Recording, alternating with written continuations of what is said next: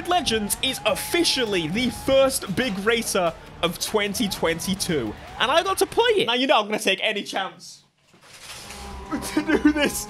We're going to talk about this game today. So coming out the gate, I just want to say I have not really played a mass amount of the Grid games. I actually jumped into the series pretty late. Grid Autosport was the one that I played probably the most of, which is mad to think about. That's so long now. Now, this is clearly a work in progress build. This is an early version. I got access from Cody's and EA, basically to play the game, play some of the curated events that they themselves made using the race creator. There's a race creator in Grid games. I think it was in the previous Grid game, but obviously now they're saying it's better than ever. The usual kind of stuff, as you would hope, right? Now, to catch you up just a little bit, in case you didn't know, it has that black fella from Sex Education, that Netflix show.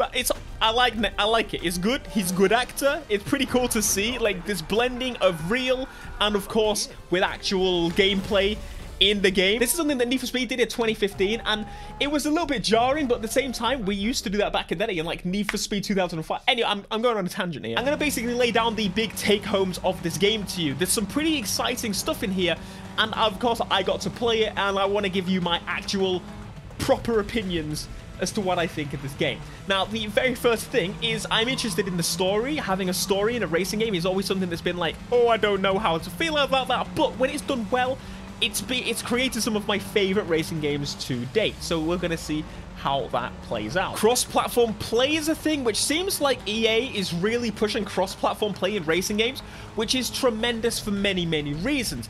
Main reasons being, in case you didn't know, unless it's Forza, racing games don't particularly last massive amounts of time when it comes to multiple platforms. Like on FPS games, you get a keyboard.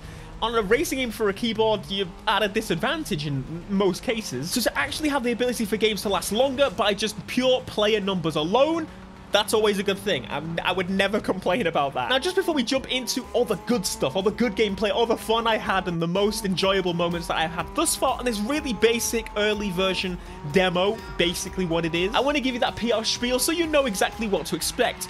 There's hundreds of events in the game, which I should hope so when there's a randomizer kind of builder in the game. There's over 100 routes, which is pretty cool to think of, and there's obviously 48 classes of cars. Now, that is particularly my favorite bit about Grid in general, because we've got simulation races, we've got arcade simulcade races, there's a lot of them. We've got project cars from Codemasters themselves. We've got Forza Motorsport probably coming next year. We've got Gran Turismo coming a month after, a month, it's like a week later than this game. So that really does bring to you the question, who the hell is this game for? This is what I want to show you pretty early on, because this is something we're all interested in, especially as JDM Hot Boys over here. When you see an RX-7 and skids, we're gonna jump in on it. So, what does this game provide in terms of drifting that the others don't? So, first things first, let's talk about the handling. The handling was a little bit jarring to get used to at first. It's very much a specific, like, dedicated drift handling. You know, we're talking like the underground days, but it has a little bit more realism to it still. This is by no means a simulator game. That's something that should be pretty clear to most people. I want to show all the mistakes, all the messing up, and then, of course, progress to my really good driving later. Now, I will say the events are a little bit odd. You can see at the top of the screen there, it actually tells you what the scores of the other drivers are. If you hit cones, that's bad. You lose all of your points. I don't particularly love how the scoring system works in this. I do wish you could keep them. Cones maybe bring down the multiplier. If you drift out of the zone, you know, it's meant to be more professional, but at the same time, it's a simcade.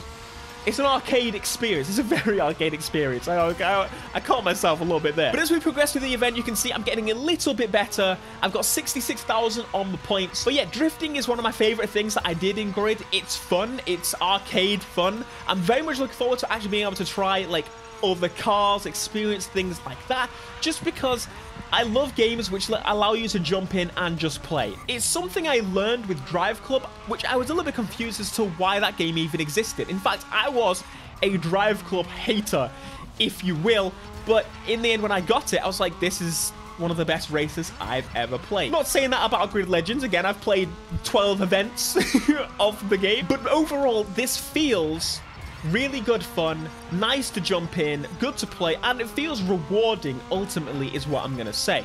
Of course, we've got Gran Turismo coming out on PlayStation a week or so after. So that begs the question, would this be a good game for PlayStation people? Not sure. If you're looking for more fun into the point without having any like crazy knowledge, and of course there's a story to this game, I think honestly you should pick up both. Having a dedicated kind of easy drift mode is not the only thing that this game has going for it. This is where, again, all my stuff that I've played and enjoyed the most is about to come out. This though, this is probably my top thing. The drifting, I enjoyed it. It was good fun. And I felt good. That's ultimately what you want to feel good. Now we're going from drifting to these trucks. Now these trucks are mental. They're the ones that like lean and go crazy over to the sides. And they have jumps in the event because why the freaking heck not? Now, I hated this. I'm going to be completely clear and honest with you. This was horrible. Now, I didn't hate it in the fact that it wasn't cool. It was a very enjoyable experience. I just really messed it up massively. It kind of reminded me of when I played the big wang kind of track downforce boys in Dirt. I just didn't quite get it. I was trying to drive the car like I would every other car that I'd been driving thus far. This was the last thing I did on the game, but it's just not possible to drive something like this in that exact same method. It just leans and just slides, and honestly it handled like absolute dog garbage. Absolute okay. But it was kind of fun. Like, I definitely want to put more time into these and learn these cars, and that's ultimately what I'm going to say is my favorite thing about Grid Legends. You get to try so many different types of vehicle. As you can see, yeah. This race was one of my favorites. So we jumped from driving a pretty slow car, and I was like, you know what, I'm not playing these in order. I want to jump into something fast. It's a preview, it's a demo, see what this game is all about, and the Aston Martin Valkyrie, Aston Martin racing concept was definitely one of the highlights of this. Absolutely mental machine, and as you can see, my frame rate actually dipped. This is an early build. Performance dropped to 30. I'm running at 4K Ultra, and honestly, it stayed solid 60 99% of the time. Considering it's an early build, like, that's really impressive, and they told me not to mention that, but, you know, realistically, that's going to be smoothed out. We already know. But this thing is so damn fast. The sense of speed, everything is just tremendous, and the amount of grip this thing has, until you really mess it up, I genuinely, this was probably the most fun that I had driving one of the cars, but I messed up so many times. It is not a forgiving car in the slightest. You have one chance. Mess it up and it will bite you in the damn bollocks. There's no doubt about it. Music definitely added to the atmosphere. Music in a racing game, mega important, we already know. I personally would have liked some drum and bass and stuff. I think it always works in a racing game, but honestly, it's Grid. The legendary, like, gospel-esque music definitely makes you feel like more professional racer than the of Forza Horizon 5. Another mega interesting race was with this Lotus. These Lotuses, it was electric only. It's always mega interesting to see what other people do, what other developers do with electric vehicles.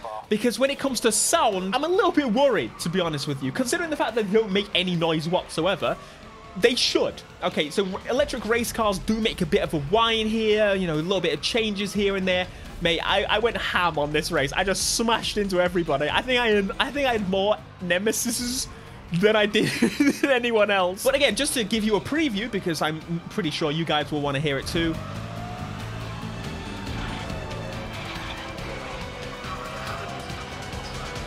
You know, it's alright. It's not... Again, I can't say it's not the best implementation that I've heard, because it might actually be one of the best implementations I've heard of electric car audio, because we know they're not silent, and we don't want to just hear wind noise. A little cool feature about electric cars, actually, in this game is you go through the zones, and then you get a boost, and these 3 boosts are pretty epic. And I'm a boost man. You already know. I'm a Need for Speed man, and therefore any boost is a cool boost. Give me the little... Show us the little boost. Made a new Nemesis, but here you go. A little bit of a boost.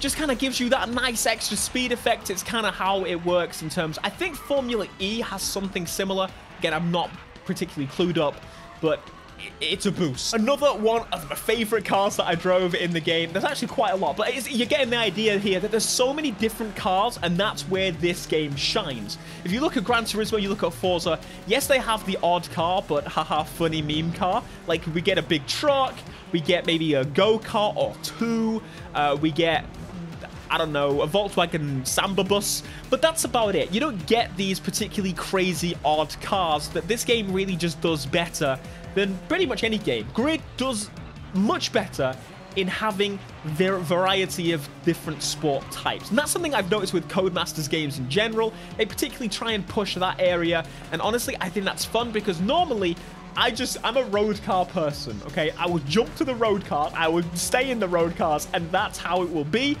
But this game kind of makes me step outside my norm a little bit. Of course, this is a grid game, and so it does have a cockpit view. And we're going to demonstrate that here now. It's really good. In fact, one of the better cockpit views I've ever played. The car feels a little bit odd. The handling definitely is a third-person view setup. The wheel support will be there. I didn't try it with a wheel. The support is not currently in this build of the game, so I didn't particularly try it. But they have a camera setup for that, multiple camera setups that you could use. But this is definitely a third-person camera setup. Like, the camera in the game, much better in third person. But this thing was awesome, super fun, super quick, and of course much older than the Aston Martin. Again, this demo was set up super well for us to try these cars, and I think ultimately that's what they wanted us to get across, is that this game is about trying different cars and having a blast. And you know what? I really enjoyed my time with it. So as I said, this game is coming out February 25th. If you want to check that out, that's the date. But let me know in the comments, what do you think? Hopefully this preview was helpful. I kind of tried to add in a little bit of everything, tried a little bit of a different style than the normal kind of, this is my preview, and hopefully you enjoyed it. Smash like if you did, dislike if you didn't, let me know. Subscribe if you are new and you want to see some gameplay, because this game is the next one and the beginning of the best year of racing games, I think, probably ever in 2022. Peace.